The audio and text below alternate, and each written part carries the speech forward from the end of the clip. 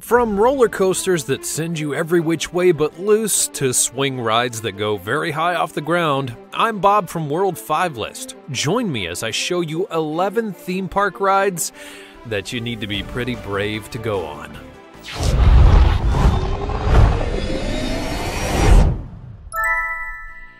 Number 11, the Sky Screamer. Now I want to start off my list with a spin-off of one of my favorite theme park rides, the swings. Yeah, you know the one I'm talking about. You strap yourself onto a swing just above the ground and it slowly spins you carousel style until you puke all over the place. It's lovely and families enjoy it in droves. But if you're looking for something a bit more extreme, do the Sky Screamer. It's basically the same ride but with a couple of noteworthy twists. Mainly it seats fewer people, and as you spin around, you slowly rise into the air until you're 400 feet up. It gives a new meaning to the phrase, swinging really high. You can find the Sky Screamer in two different Six Flags parks, one in Arlington, Texas, and the other in New England, Massachusetts. And interestingly enough, the rides are actually a Guinness World Record holder for the tallest swinging carousel. Now, why do you have to be brave to be on this ride? Well, that's because it swings an upward of 35 miles per hour once it gets going, and you'll be doing that at extreme heights. That's very scary for a lot of people, but if you want to do it, you can be my guest. Number 10, the Ferris wheel. Now I know what you're thinking. You don't have to be brave to go on a Ferris wheel, and you're right, to an extent. These days, the only thing you have to fear with a Ferris wheel is the power going out, or a mechanical malfunction that results in the wheel stopping. But I want to go back in time and unveil the origins of the wheel all the way back to 1893. The World Exhibition in Chicago was where the unveiling would take place, and at the time, nobody really knew if it was truly safe or not. Add to that, people who ran the thing didn't even know if it would work once they turned the power on. It should also be noted that the Ferris wheel was much different than the ones we have today. The wheel was 284 feet tall, and its 36 cars could hold up to 60 people. That's a lot of people per cart on a brand new ride. Thankfully, the ride was a success, despite some minor things falling off as it got going, and the rest is all history. Number 9, the Lex Luthor Drop of Doom. A classic style of theme park ride that definitely requires courage are the drop rides, the ones where you're strapped into a rig and you slowly rise higher and higher until you eventually stop and enjoy the view, all before dropping back down at breakneck speeds. Now, I've been on some of these and they are truly something to experience. But how do you single one out as being the most dangerous or one that you need to be most brave? Well, the Lex Luthor Drop of Doom earns the award for several reasons. You're 415 feet in the air. The ride's position is actually right next to a Superman ride, both of which are at Six Flags Magic Mountain in California, and I like to think it's brilliant, actually. And finally, there's the view. Since you're in California, you have quite a sight to behold once you get to the top, and speaking from experience, these rides make you feel like a deity, seeing how small everything is on top of the world. Granted, you'll only have a few seconds to appreciate it before you crash back down, but it's worth it. Also, you have to be brave to mount a ride that's named after an infamous supervillain. I'm just saying. And now for number 8. But first, have you ridden any of the rides on my list? Let me know about it in the comments below, and be sure you're subscribed if you're new here. Number 8. The Rusty Roller Coaster. Now, like in all aspects of life, things eventually do get old and need to be updated or replaced. This especially goes for theme park rides, and most definitely for roller coasters. Originally, roller coasters were made out of wood, and some of those do still remain today. But later on, they would be replaced with metal and iron. Yet metal roller coasters have one big weakness. That's called rust. No one told that to the workers in the Kaesen Youth Park in Pyongyang, North Korea. That's right. Amidst North Korea sits a theme park. But while the attempt to make its citizens happy is appreciated, many actually fear going onto the rides for the simple reason that they don't know if the rides are going to stay on the tracks. Roller coasters there are really old. Especially old in terms of theme park age. So if you're going to be able to go there and you're brave enough, then be wary of what ride you go on. Number 7. The Giant Canyon Swing.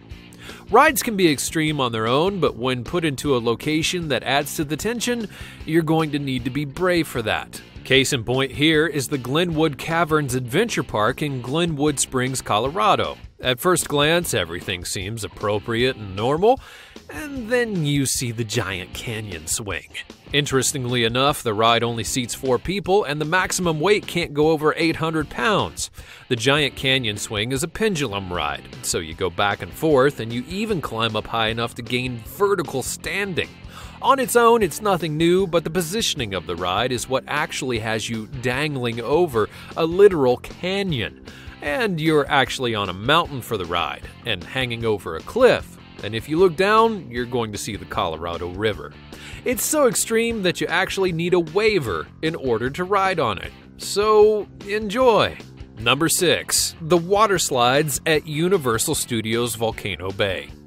Now, water slides are a fun part of a lot of theme parks, and for all the right reasons. They're fast and fun, and you can do them by yourself or with your family and friends, and then you end up going into a big pool at the bottom. But for the brave, there are those speed slides, and none in the United States are taller or faster than the ones that are Universal Studios Volcano Bay. These slides are 125 feet tall, and the slides themselves send you careening through the mountain before ending up in the water below. The 70-degree angle of the rides ensure that you're going super fast. One slide features a straight shot into the water, while the other one actually twists and turns you as you go into the volcano. Oh, and to begin the ride, you are put into a launch pod. Number 5. SCAD dives. This one isn't actually attached to any one place because a lot of parks have them, but the suspended air catch dives are by far one of the scariest rides I've ever seen, and you better have courage if you're hoping to take it on. The whole point of the ride is that you're brought high into the air and then you jump off, heading toward a netted area below.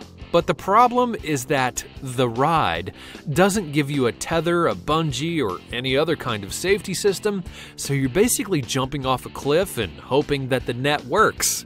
Let me think about that for a minute. No. Number 4. The Cannonball Loop. There are a lot of theme parks in the world that have an infamous nature about them, but few have ever been as infamous as Action Park in New Jersey. This park was so lax and uncaring in a lot of aspects of their rides that 6 people actually died while in their care. Now, as if that wasn't enough, they also made the Cannonball Loop. This monstrosity of a water slide may seem rather simple at first, but it holds a deadly secret. For because of how it was constructed, if you don't go down the slide in the proper way or have enough weight, you're either not going to make it, or you'll stop midair and hit the bottom in some way, shape, or form. The infamous water slide was so bad, in fact, that the park actually had to bribe its workers to test it out. And when numerous people failed to make it around the loop, they were forced to add an escape hatch. Thankfully for all, it's not around anymore, and the world is a much better place. Number 3. The X-Scream.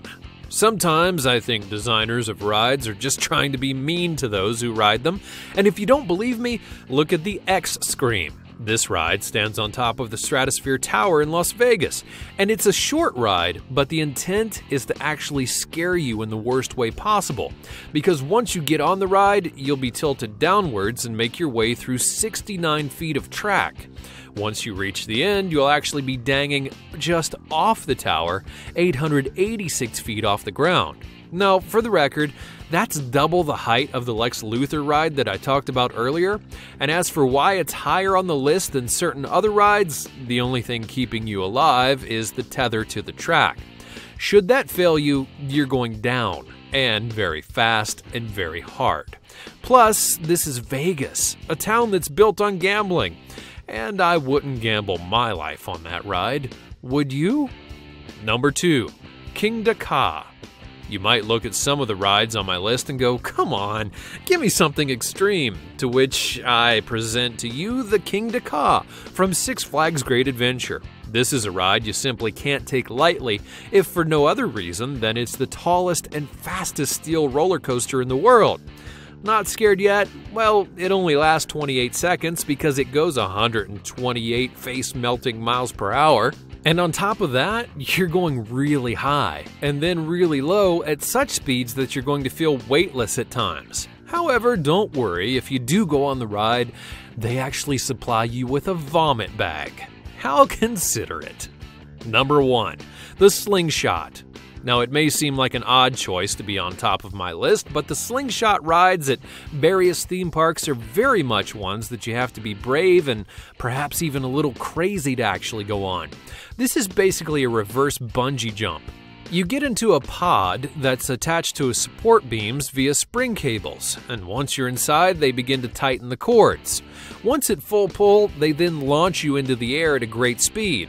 The largest of these rides can be found at Magical Midway that sends you 400 feet into the air at about 90 miles per hour, pulling 5 Gs as you do. So why do you need to be brave? Well, the ride is pretty intense and not for the faint of heart, but more on top of that, you restrict yourself to 2 points of failure or even 1 point of failure, which is never wise. If one of those cables should snap, the ride will get even more intense. But, you know, by all means, try it out for yourself.